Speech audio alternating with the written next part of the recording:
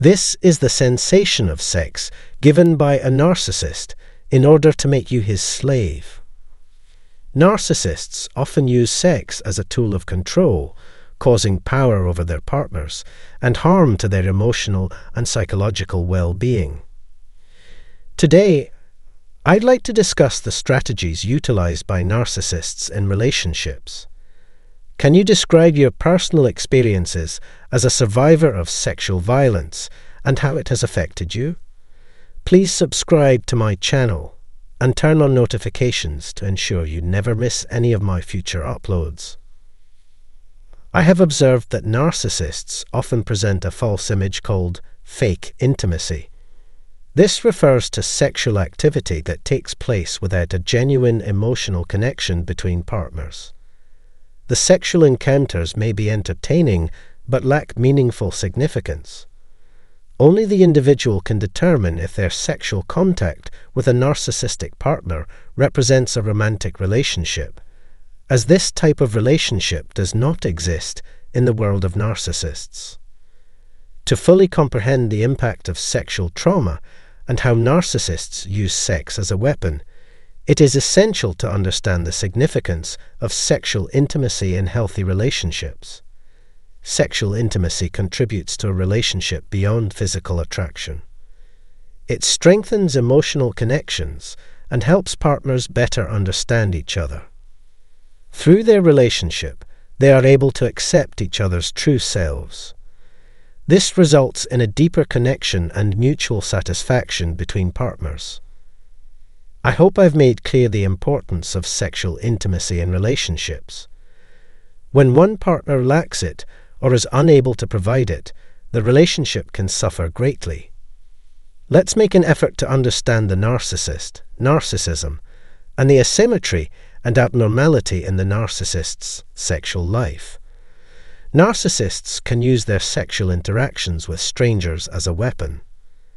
This is achieved through 5 sex rituals and 5 sex applications that make this a dangerous weapon.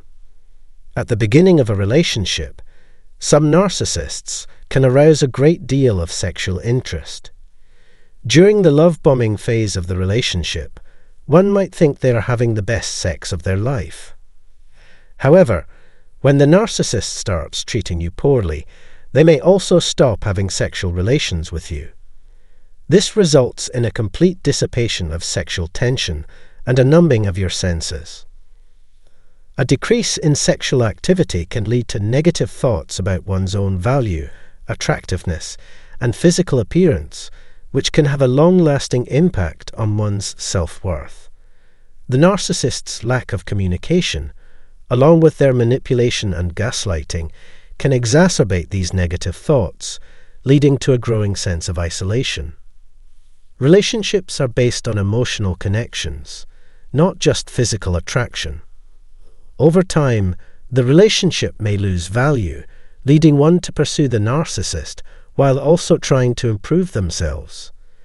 This often leads to further compromises in the hopes of restoring balance or rediscovering the person they initially fell in love with. The sexual connection with a narcissist can create a heightened perception of the intensity of sexual experiences, making sex a weapon.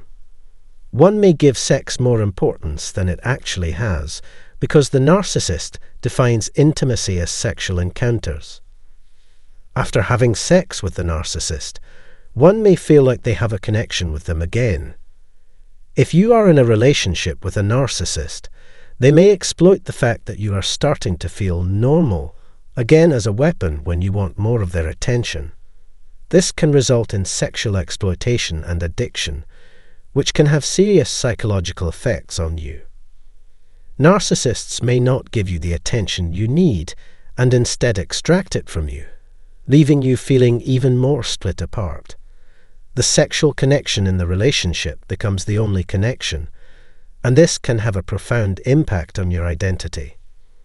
The narcissist may use their power to manipulate you into engaging in undesirable behavior, such as making weird requests for images of yourself in your underwear or other forms of sexual abuse that you would never accept in a healthy relationship. This extreme form of sex can cause great psychological trauma, as it forces you to act in ways that you wouldn't otherwise, or in the absence of the narcissist. As this relationship progresses, you may start to feel self-blame and experience emotional and mental separation from your own self.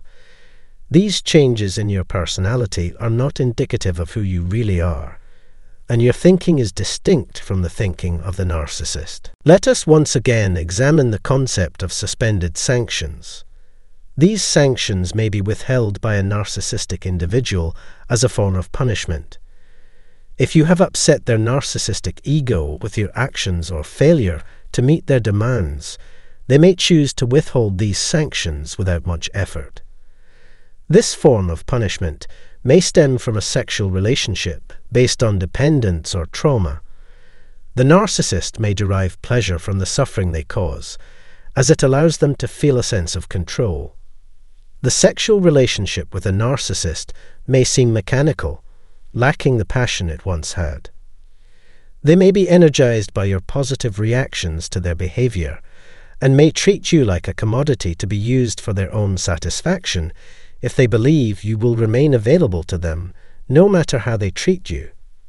It is important to note that if someone has manipulated your thinking to prioritize their own needs over your own, you may find yourself accepting this behavior without questioning it.